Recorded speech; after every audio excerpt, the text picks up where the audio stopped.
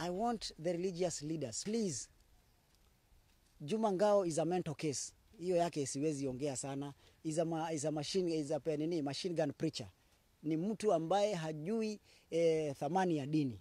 Anaongea vitu kwa minajili ya shilingi 200 500 anaopewa.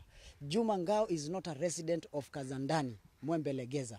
Juma Ngao is just a conman who goes around kupewa pesa na wanasiasa aende apeleke uvumi. I want to tell Juma Ngao, please, hapo katika hiyo area yetu tuko na viongozi wa Kiislamu.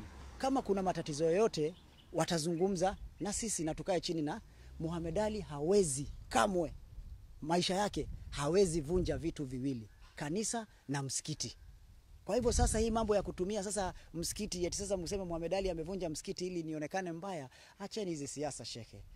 Wewe kama una elimu ya dini umenishinda na elimu ya dini, lakini usitumie hiyo dini kufanya mambo ambayo hayakubaliki na dini. Leo unakuja unazungumza kama nini? Hao wote ni wazee wa mtaa. Hao wote ni wakaazi. These are signatories. Wamesign. They have taken to the commissioner. It has been stamped. Kila kitu imepokewa. It has been stopped. Sasa unaenda kuambia watu Muhammad Ali anavunja misikiti. Ni tabia gani hii tuko nayo siku hizi ya kwenda kutumia dini pia kama chambo cha kupata pesa?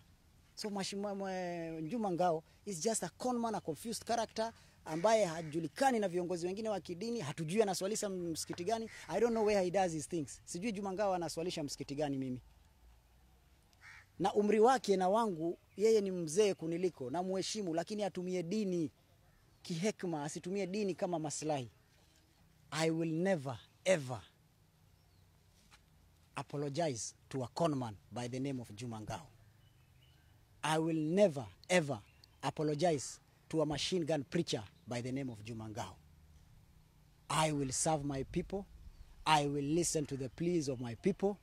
I will sit down with all residents. I'll sit down with the religious leaders, both Christian and Muslims, the government officials, and we decide on a best way for the people. But I cannot apologize kwa a conman who comes all the time. Kwa siasa yuko conman number 1. Akienda kwa dini yuko conman number 1. Akienda kwa harusi yuko conman number 1. Kwa matanga yuko conman number 1. I can never apologize to him.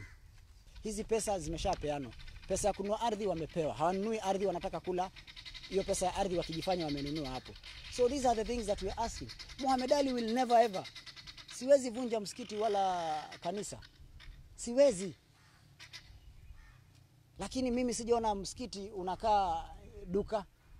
Sijaona msikiti unakaa nyumba ya kukodisha. And that's why the county commissioner stopped it. MCA is another conman being used. Yeye mwenyewe kuna rekodi mbaya ya kuchukua ardhi za watu akitumia ubavu wa yeye ni MCA anakaa ndani ya county.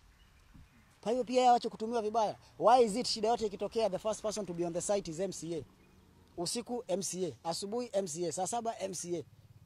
Why are we not engaged? We are leaders there. Kama kuna issue, they come to my office, they say mheshimiwa kuna shida. Can we sit down and talk to your people? Tujue vile tutasaidiana.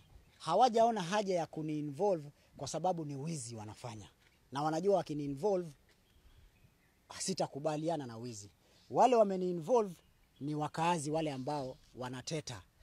The signatories here nimerudia na nakwambia, they are Muslims in it signing these things, saying that sisi hatujui hii ni nini. From where wanasema wanajenga msikiti, there is another mosque hapo. Kuna zaidi ya misikiti 3 4 hapo karibu. Kombenzai anasema ati ukitoka hapo msikiti, ukitoka hapo kutafuta msikiti unaenda 5 km. Is he a madman? Mombasa huwezi enda hata 100 meter hujapata msikiti kila kona. At you go to 5 kilometers. Perhaps aende ambiwe 5 kilometers is a very long place kutembea kwenda kutafuta msikiti. So they never involve. Huwezi sema ati mheshimiwa tumeona tusiku involve kwa sababu ni sehemu kidogo. Hapana. That is my territory. Those people elected me in small and big things to represent them. So kama wametuma shekhe leo Juma Ngao, I'm sorry to say ati akuja yaseme ati Muhammad Ali amevunja msikiti so that they can use watumie dini kuniangamiza, hiyo ni porojo. Juma Ngao hata mtoto mdogo hawezi msikiza. Juma Ngao is a political conman, a sheikh who is a conman, mtu hana mbele wala nyuma. Is the same sijui mbona hajaenda ya Pakistan. Aseme pia hii ni miradi mzuri, watu wakidhulumiwa.